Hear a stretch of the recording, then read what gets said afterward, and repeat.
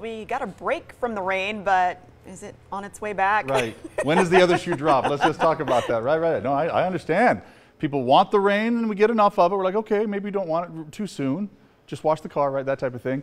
Valley View Cam, take a look at Strat Cam. It looks like the valley is seeing some cloud cover, but not a lot of rain, even though Desert Doppler was showing a little difference. But let me just show you something that might make you feel a little better. How about 45 days until fall? Does that help? Or is that too far out?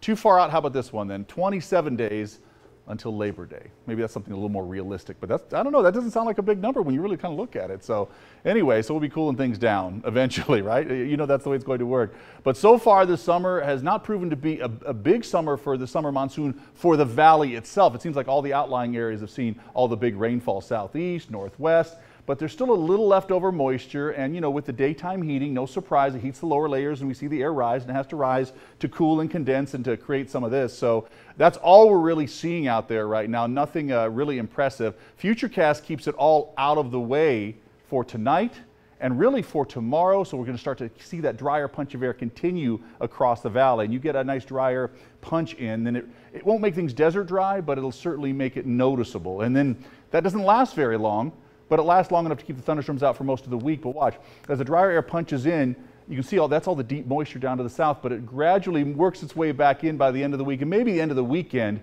before we even see a storm again. So that might be something to look forward to before it's all said and done. Let me show you what the 7-day says about all this. The setup is this for the weekend. Like I said, end of the weekend might be the best chance to throw in a thunderstorm. If that changes, of course, we'll give you the first alert, as we always do. Overnight lows in the 80s, afternoon highs get warmer because we dry things out a little bit better. So notice by midweek, we're back up to desert conditions again, only still a little sticky.